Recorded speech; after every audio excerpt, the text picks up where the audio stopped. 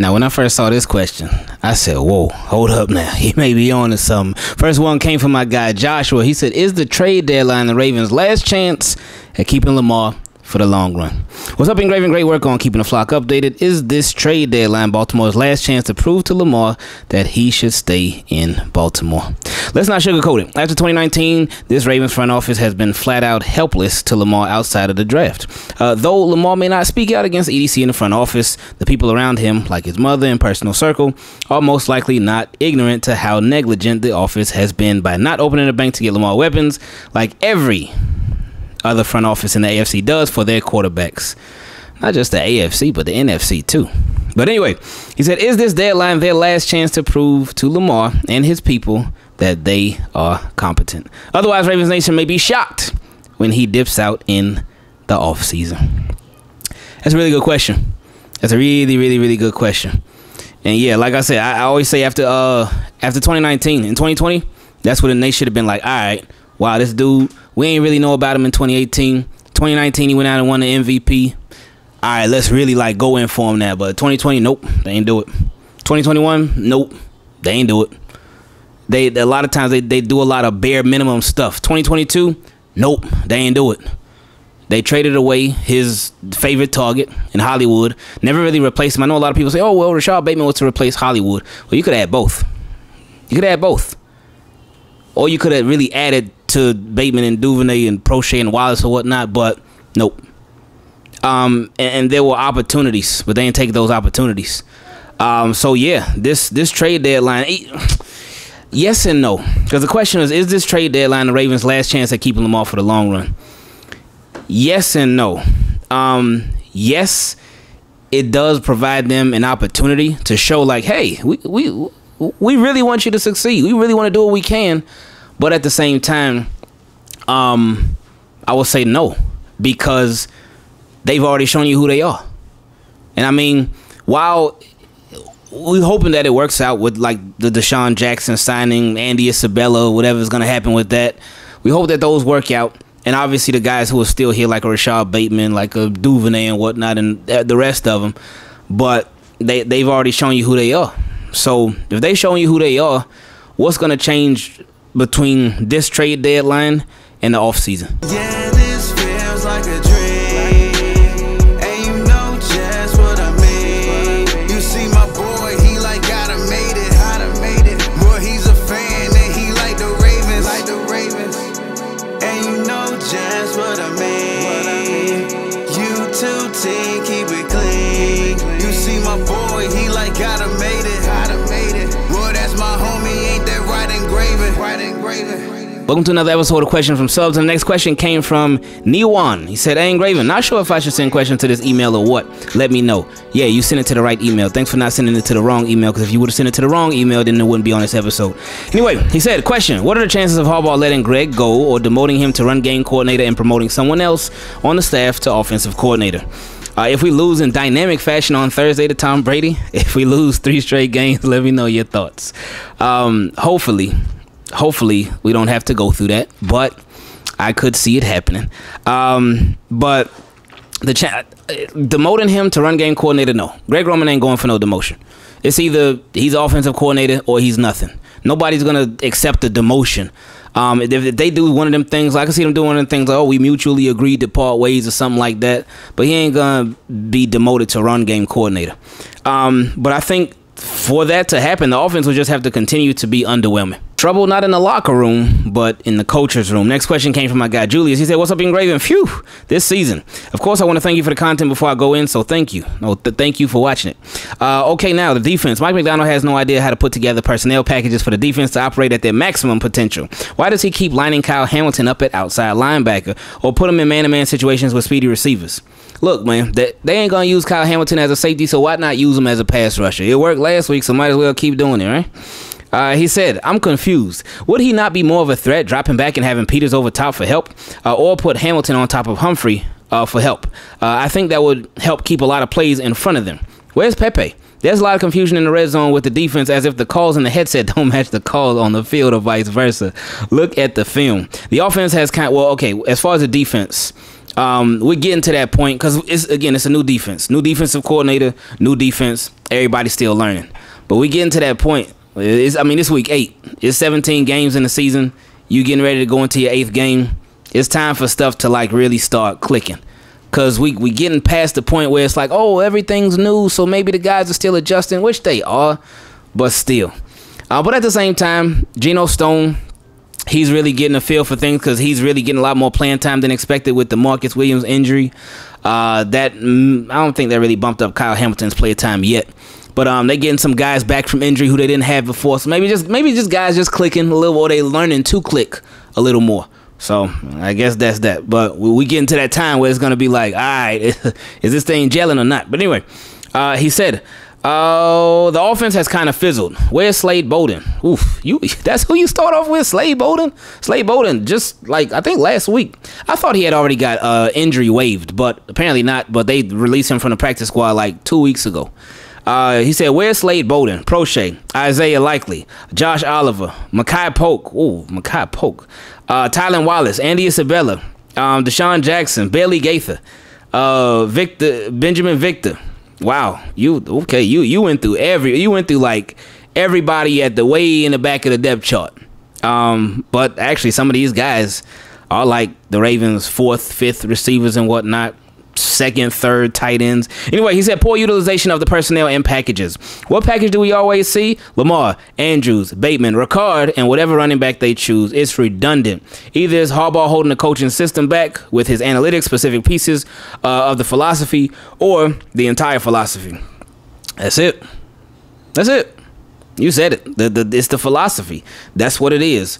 Ground and pound, ground and pound, ground and pound. The philosophy has been, whatever receivers we got out there, we get by. As long as we can pound that rock, that's the most important thing. Play some good defense. It's a philosophy. The philosophy is not invested in the offense like that. So expect more of the same. Anyway, he said, we have allowed John to hire all these retirement home coaches or promote a defensive equipment manager to defensive coordinator. Even John was a special teams coach that got gifted with a head coach position. Now, he used to be a defensive backs coach too. But anyway, he said, we have had qualified proven coaches before: Rex Ryan, Jim Caldwell, Gary Kubiak, Dean Pease, Marty Morningweg, Jerry Rossberg, David Culley. Yes, David Culley, assistant head coach, passing game coordinator, wide receiver coach of 2019. Check his work. My opinion, John needs to go. He lost his juice, his play calling judgment, but the most important of all, the locker room. Your thoughts? Interesting one, because as far as the locker room, I really think with the whole 2012 reunion, I think that's so he could try to get the locker room back. And since they won, I think that did help. But I still think they got more work to do. But yeah, I just think the philosophy just basically needs an overhaul. Next question came from my guy Anthony. He said, offense or defense? How's it going, Ingraven? Hope everything is good. Everything is really good. I appreciate you asking. So with the trade deadline approaching, would you want the Ravens to trade for an offensive player or a defensive player? And who? Me, a dream scenario for me would be DeAndre Hopkins. So, but I will go offensive player. Dream scenario will be DeAndre Hopkins, though. But anyway, he said, me personally, I'd rather defense. Well, reason why? I like our weapons. Yes, we can have more, but what's the point in adding to the offense if Giro won't use them right? If I trust me, I understand that, and we've been talking about that with the volume, with the usage of guys not maximizing their potential. Trust me, I get that, but you still don't want to undercompensate weapon wise, even though and look. Worst case scenario, think about this. If Giro doesn't use guys, then wouldn't that put even more eyes on him and really more eyes on this Ravens team and their philosophy? Wouldn't that put more eyes on them and open more people's eyes? Like, man, y'all got this, that, and y'all still can't have success on offense? So y'all still not using them? Like, think about it. It will put more eyes on it.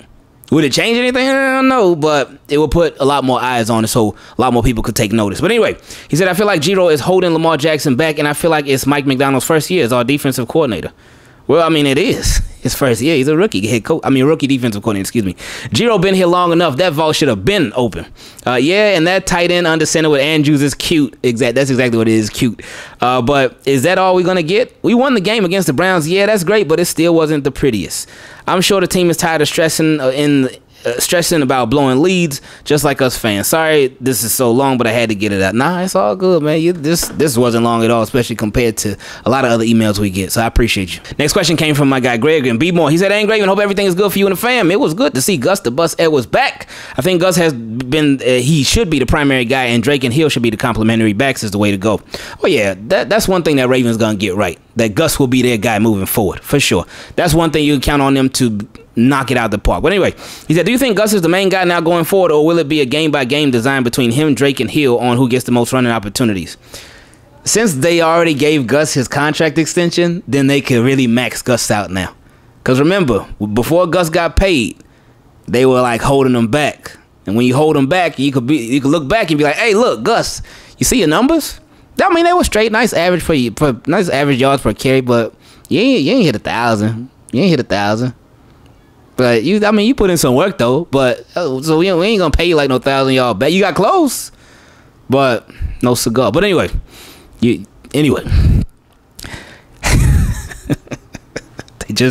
I feel for him, man, because you could see it, man. You could see how they did Gus, man, over the years, man. Gus will be rolling, take him out of the game. Gus will be on fire, take him out of the game. Gus is killing it, take him out of the game. It's business, baby. But anyway, he said last game they celebrated Super Bowl 47 team was some of the memories from that season that still sticks with you. 4th and 29 in San Diego and Jacoby Jones in Denver are two plays that still sticks in my mind more than anything else. Oh, so yeah, from that season, that just the Chargers game as a whole, because I thought it was over. It was looking bad. It was late in the game. I thought the Ravens were about to lose, but they didn't. The Mile High Miracle, I remember almost like passing out from just running around and screaming at the sports bar that we were at. Them finally like beating Brady at his crib in a playoff game and that advancing to the Super. It was just crazy, man. It was crazy. It was a lot of crazy moments from that season, man. All the Jacoby Jones plays, all the Torrey Smith plays, Flacco, the Ray Rice, Bolden, Pitta, the season was just crazy overall, man. And it led to the best kind of craziness at the end of the season, the Super Bowl. Next question came from my guy Mike. He said, "Hey, Ingraven, what do you think it would take for the Ravens to fire Greg Roman? Some fans have said we don't need to sign an elite wide receiver in free agency. I disagree 100%. However, even if the Ravens finally did get that guy, he wouldn't thrive in Roman's system. No, he wouldn't thrive in Roman's system, but I don't think he would even thrive in Harbaugh's philosophy. But in order to fire Roman, it would just have to be just a complete consistent collapse from the offense. And the last question on this episode came from my guy Jason. He said, "Carry over from your post-game thoughts. Ingraven, happy Victory Monday to you and team. Keep it clean. First, it's clear the missing players/pieces that returned yesterday were wildly missed in games prior. Justin Houston, Gus Edwards, and Rashad Bateman. Their presence showed immediately. Lamar's body language completely shows that playing in spite of this stagnant offense has gotten to him. He already entered the season at the disadvantage of dealing with contract negotiations, this being a contract year and the scrutiny that he faces specifically. I know Lamar brands himself to be one of those players who ignore the outside noise. 8 times out of 10, he does. But this year is different and he's human." No, I think he hears a lot of that outside noise. I mean, he's shown that over the years, that he hears a lot of the outside noise. I never forget from jump, his first week 1 game starting, where he in Miami against the Dolphins.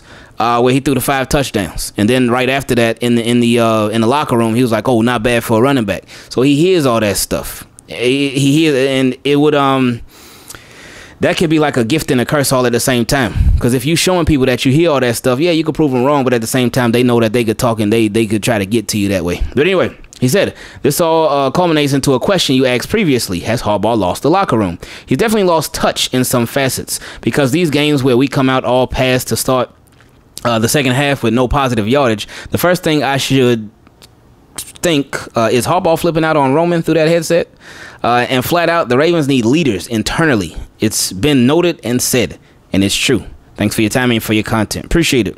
Yeah, that's true, man. The leadership is a little bit like rocky right now. It's a little bit shaky, and I don't know who those guys are. I know Marlon, he stepped up recently more as a more vocal leader. Calais Campbell has always been a leader type and whatnot. But I think they just need more. They need more guys with fire, like that Marcus Peters type of fire. They need guys who's gonna try to just get them right. Get them right, not get them right in a post game presser, not get them right in practice. Well, get them right in practice, but during the games, if stuff ain't going good, like somebody to really like pull everybody to the side, pull Lamar to the side, pull the offensive line to the side, like get in people's face and really get them fired up, because stuff just ain't clicking right now all the way. Yeah, hey, they won on Sunday, which is great, but it's like we continue to see a lot of the same flaws in this team. So they need somebody that's just really going to, like a player coach almost. Because this is something that you would want to have the coaches do, but it's different coming from a player. Because with a player, other players can relate to the other players on a more personal level. Like if you facing something in the game and you're struggling and whatnot, a coach could come over and talk to you. Hey, yeah, you got to do this better. Da, da, da, da. But if it's a player, then it'll resonate a lot different. All right, now I thought the last question was going to be the last question, and it was supposed to be the last question, and I even edited the video, and it was the last question. But while I was editing, my guy Gene, he sent in another question. And the only reason that we putting it in there is because this is a very short week, and this is going to be the one of only 2 episodes of questions from subs before the game against the Bucks. So shout out to my guy Gene. You literally just made it. Anyway, he said changes. Hey, what's going on, Ingraven? Hope everything is well down there in sunny Florida. Yeah, everything is really good. I appreciate you, man. Do you think Lamar will be a Raven after this season is over? No, I don't believe so, due to the fact that Roman is the OC. I think it's more than just Roman, but let's keep going. He said, I believe it's going to come down to it's me or him type of deal. Well, I mean, the Ravens have continued to construct an offense for him and not Lamar, so I mean, I feel like they already gave him their answer when it comes to that. But anyway, Lamar will have to speak up for himself and let the offense know what he wants done for him to resign. That's the thing. If he does that, and who knows, maybe he's doing that now. We don't know. But say, for instance, that's the situation. Lamar's like, all right, this is what I need y'all to do in order for me to resign. He would have to make sure those things get done. He would have to. Don't bank on no promises. Don't bank on no wishing well, no hope that, oh, I hope the Ravens will do it, or they told me they're gonna do it, so I believe. No. It needs to be done. But anyway, he said there has been plenty of times that Lamar has called out Roman, but no one seems to hear him. I don't know if it's the slight injury he has or he's just out there to be out there, but you can tell he isn't too happy right now, and that's the biggest problem.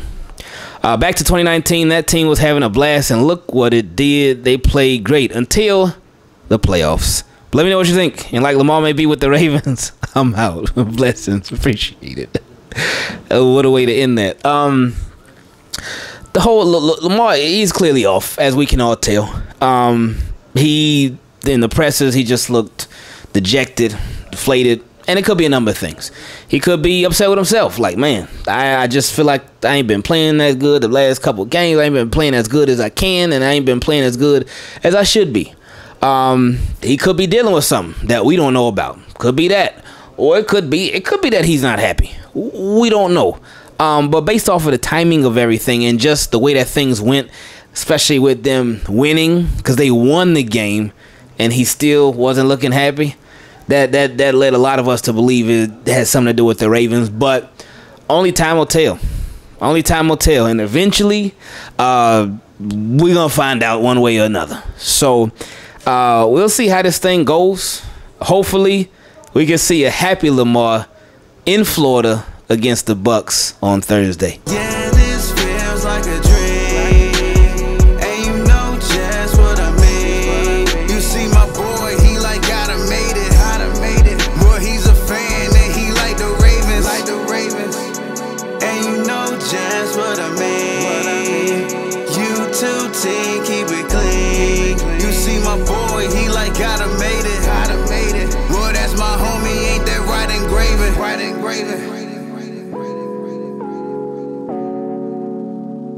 Shout out to Ingraven.